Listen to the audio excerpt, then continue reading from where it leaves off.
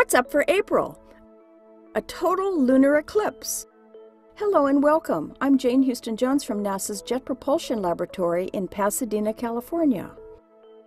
On April 4th, be on the lookout for a total lunar eclipse. A lunar eclipse takes place on the night of a full moon, when the moon is on the opposite side of Earth from the sun and the moon passes into Earth's shadow. This can occur only when the sun, Earth, and moon are all aligned.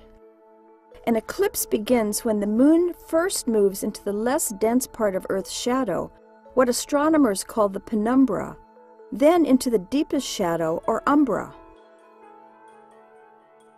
The April 4th lunar eclipse covers the Pacific and can be seen from parts of Australia, New Zealand, and Eastern Asia to the western parts of North America. Here are the times for the various stages of the lunar eclipse on the west coast of the United States. On the east coast, the eclipse begins near dawn, and the moon will set before the eclipse has ended. The total eclipse, the brief phase when the entire surface of the moon is obscured, will last about 12 minutes. For those on the west coast, the eclipse will end at 6:45 in the morning.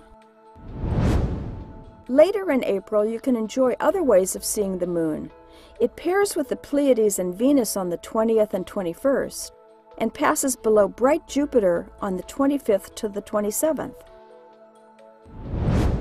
Another sky treat this month is the Lyrid meteor shower, which peaks in the early morning of April 23rd. The constellation Lyra, the point in the sky where the meteors appear to radiate from, will be above the horizon before midnight and high overhead by dawn local time for Northern Hemisphere observers.